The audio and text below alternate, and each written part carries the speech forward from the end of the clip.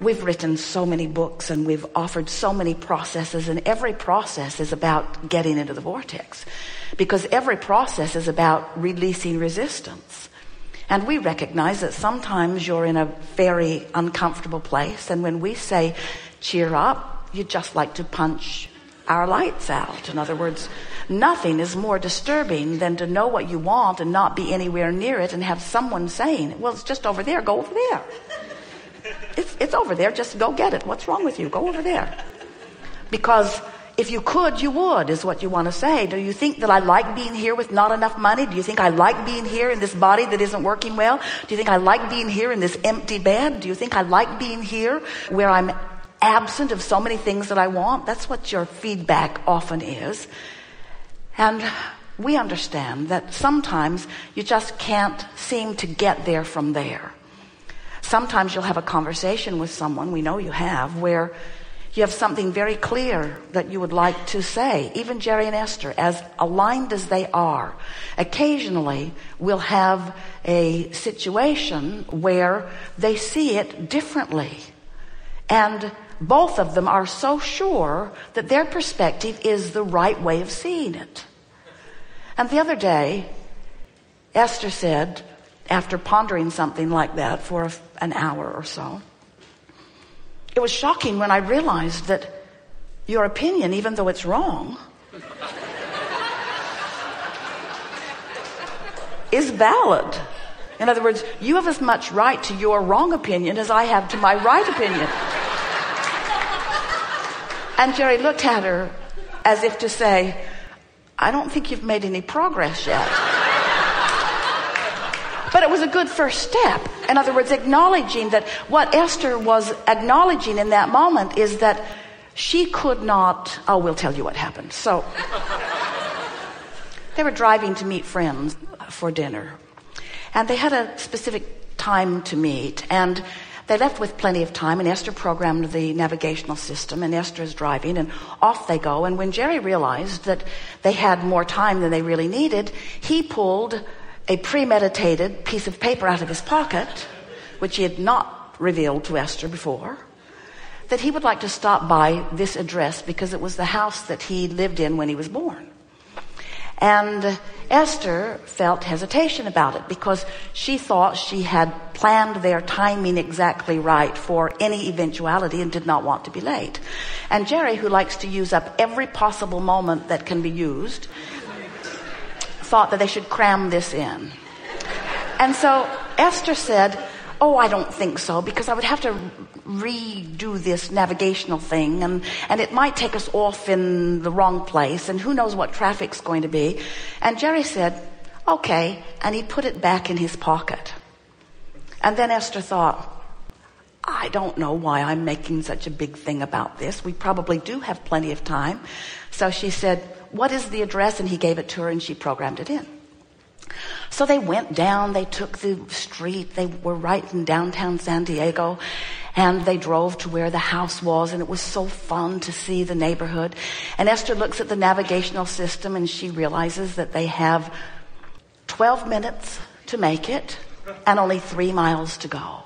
And so she's completely at ease. She knows that they are going to make their way there comfortably, meandering through the streets of San Diego. And so Esther has put out of her head, this is Esther's version, Esther has put out of her head any worry about being there on time. So they're going along, and Esther is hitting every single light, just barely, but she's in the flow. Every light is turning green. And Jerry is wondering why she doesn't speed up a little bit, because she's barely making every single light. But Esther is not aware of what Jerry is thinking. She's just in the flow and feeling great. And they get there and they have a wonderful dinner with their friends. And then their friends begin talking about their relationship. And then Jerry, with a grin on his face, pipes in, Esther deliberately tries to miss lights in order to make her point.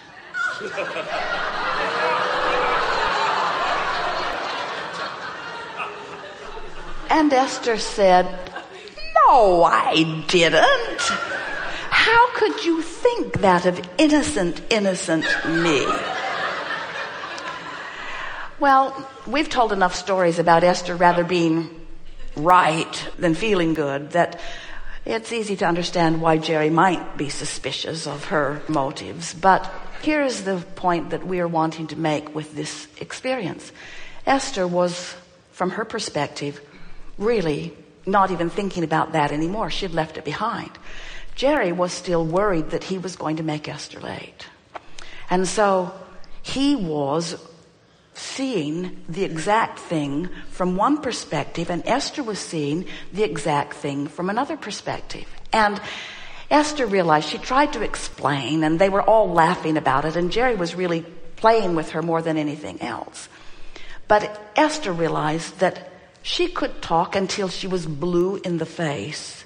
She could talk. She could write a book about it. It's not worth it. Don't do it.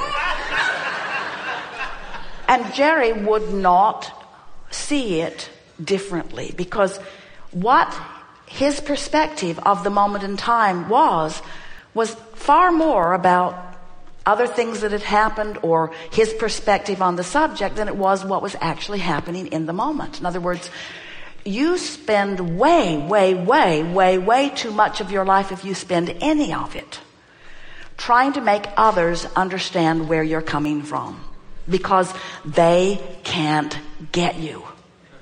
And it's such an interesting thing. In other words, there are no two people who like each other more than these two. And yet they saw the same moment in time completely different. And it is, from our words to your ears, a waste of life to spend any time trying to convince others of your point of view, and even more, to try to persuade them to approve of you or to appreciate you through the presentation to them that you are offering. And yet almost every one of you is offering a presentation to others to evoke some sort of response from those around you. Now, pleasing others, we're not against it. We're not saying that you shouldn't be nice to live with and that sort of thing.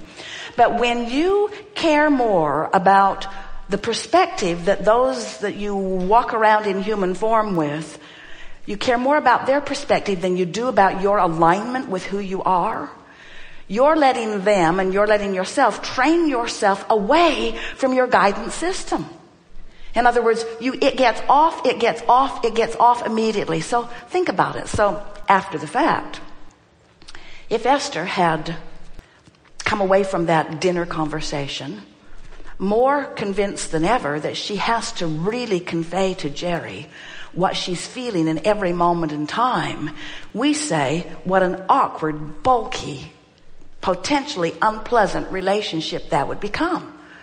To be rationalizing and defending and justifying your every motive and move, where when you know who you are and you know what you meant and you know how you feel, let that be enough. And let it not matter if one other person gets you at all. Because ultimately, if you consistently go with the flow of your vortex and align with who you are, if you ultimately sync up with the whole of who you are, you will begin radiating such a consistent vibration of love and well-being that in time, anyone who's in the vicinity of you will get you, and anyone who's not in the vicinity of you won't get you, but they weren't going to get you anyway.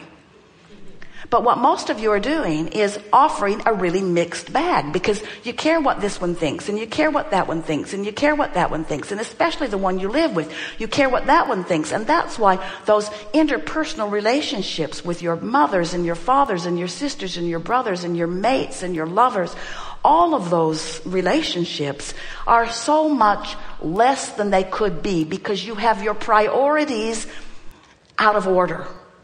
You have to let the relationship that really matters be the relationship between you and your vortex. And when you put that relationship first, and you make sure that you know what it feels to be in resonant alignment with who you are, then the edge just comes off of you. You are never defensive. You are never justifying. You're always in your power. the reason that anybody that you know, even you, has ever misbehaved, ever, even one time, is because you have not been feeling your power. And you've been trying to make up for it in some way that really is impossible. Where when you are in sync with who you are, then the cells of your body are all communicating. You're thriving. Your mind is sharp. You're clear-minded. You have balance. Love is flowing through you. The best of life is a vibrational match to you. Everywhere you go, doors are opening. People who are watching you are wondering what magical power you have. And even though they won't understand it when you say it, it's the power of the vortex. It's the power of alignment. It's the power of syncing up with who I really am. It's the power of being real-time, present tense, tuned in, tapped in, turned on to the frequency of all that I have become. It's me, full on, full-blown, me, full on. That's what this power is about, you see. We've enjoyed this.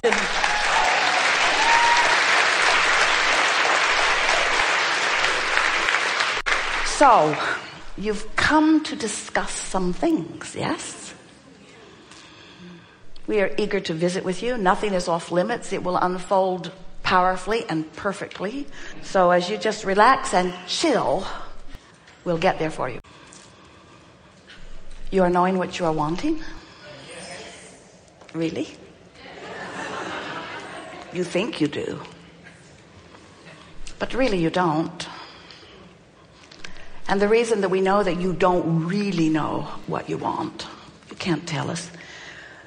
You can't tell us what you want with any real precision because you've been carving that out over a very long time. You've been incrementally putting the details of your desire into your vortex, one by one by one by one by one. So your desire, who you really are, all that you've become, has been amassing over time. And as it has been amassing, law of attraction has been assembling all of the cooperative components. So, as your desire has been becoming, do you get what we mean by that? As you are here in this physical body, sifting through the details of your experience, knowing what you don't want and therefore knowing what you do want, carving it out, conversation by conversation, experience by experience, exposure to life by exposure to life, you have been creating, from your opinion, which matters very much, a version of life as you choose it to be. That's who you have become, and that's what you want. But because this vortex of creation has been culminating over time, we've never met a human ever who could articulate with any precision at all the detail, the precision, the specifics, the emphatics, the perfection of what you have created. You are the creator of you, and there is a vibrational version of you who exists in your vortex of creation.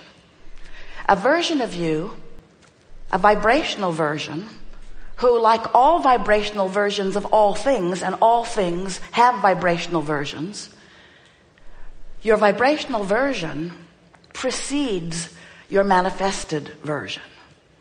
This earth that spins in its orbit in perfect proximity to other planets was a vibrational creation first before it became the manifestation that you know.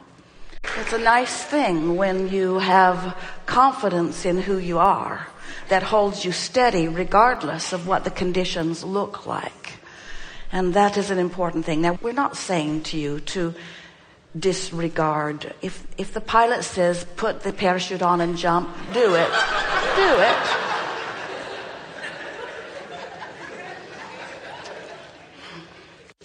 So you come from source, and a part of you is here in this body.